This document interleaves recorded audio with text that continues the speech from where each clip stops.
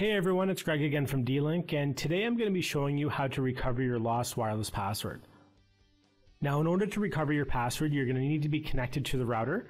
This could either be wired or wireless. So if you have a wireless computer or device that's already connected to the router, you can use that. If not, you can just wire your computer into the router with an Ethernet cable, and from there we'll be able to log into the router. Now, if you're not sure how to log into the router, please check out our other videos. Once you've accessed the web interface of the router, you want to click on the Setup tab at the top and then click Wireless Settings on the left-hand side.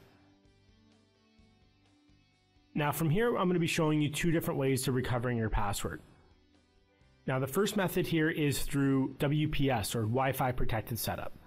And unfortunately not all routers support this, so if yours does not, you'll have to use the second option.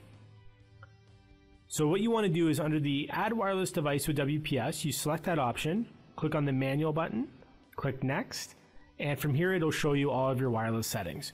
Your wireless network name will be displayed, the type of security that you're using, and then your wireless password. The second way of going about it is again from the Setup and Wireless Settings section.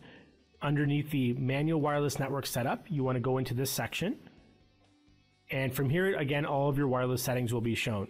So under the Wireless Network Settings section, you just want to scroll down to your pre-shared key and your password should be shown here. If the password is not there and it's just showing a bunch of dots, then unfortunately you will not be able to recover the password. All you'll be able to do is remove all those dots and then recreate a new wireless password. If you do have to create a new wireless password, please ensure to click on the Save Settings buttons once you're complete to apply the setting. And then that's it, and you should now know what your wireless password is.